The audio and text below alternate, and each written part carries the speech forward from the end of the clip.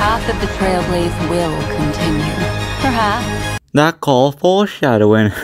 Well, hey guys, welcome back to another video. And today we'll be talking about Black Swan, or more specifically, is Black Swan even worth it? Because for one, Black Swan is like one of the most hyped up characters in the game, because for one, like 2 months around Blade and Kafka was released, this trailer kind of teased with Black Swan in it. And also the fact that she's a freaking waifu, and not even just a waifu, like one of the best character design in the game. People have so much anticipation for someone like Black Swan. And since she'll be the first 5-star we get in Penacony, there's gonna be a lot of hype around she for sure. And I'm just gonna talk about, do you need her, should you go for she, or the scenarios where you actually should go for she. Because there actually is a fair amount of reasons. Because for one, if you really like DOT, or more specifically DOT with Kafka, you're gonna absolutely adore Black Swan with Kafka. Because being a 5-star Nihility character basically screams a 5-star upgrade over sample. And boy is it is, because for one, she can easily apply wind shear without a shadow of a doubt. And if Black Swan hits any type of enemy that has this type of DOT, either burn, shock, wind shear, or bleed, there's a base chance she can proc these Arcana stacks. And these Arcana stacks are basically added multipliers to your damage. And if you get like a set amount of those Arcana stacks, you can actually lower defense, which is actually really good. So Black Swan really has a lot of potential for sure. But the thing is, with Black Swan, since she's like a DOT unit,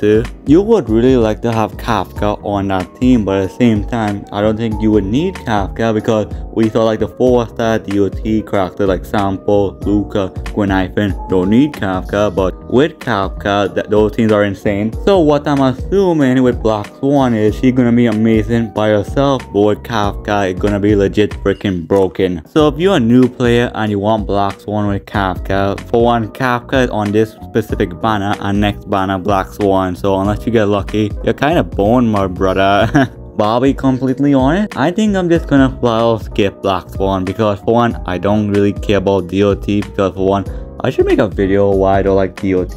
And like, I know I said I would skip Ruan May for Sparkle, and I pulled Ruan May, but at the same time, I'm not really interested in Black Swan. Like, don't get me wrong, Black Swan is extremely hot. Sparkle legit look too good to pass on like a multiple level of strength. I can't say her name, but this game version of Raiden Shogun coming, she's like one of my most anticipated characters ever.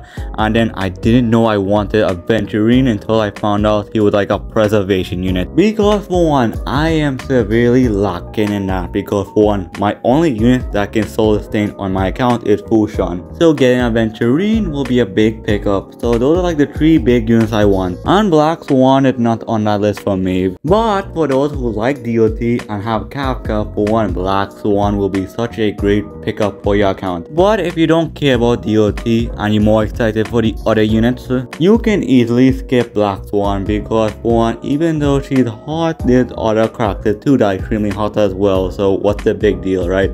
With the lineup of the new Penacony unit, they are legit peak character design. All of them look so desirable. And unlike Genshin Impact, legit every single character I bet in Penacony is gonna be either usable or legit insanely powerful in their own right. So legit, any limited 5-star you pick, you can never go wrong with either of them. And if you want Black Swan, go for it. Especially if you have Kafka, that's basically like a must. And yeah, that's about it, because with all that said, I think that's everything I want to talk about for today's video. So thanks for watching, I do appreciate you for sure, and let me know what I should do next, and let me know what you guys think, what I have to say. You agree with me or you disagree?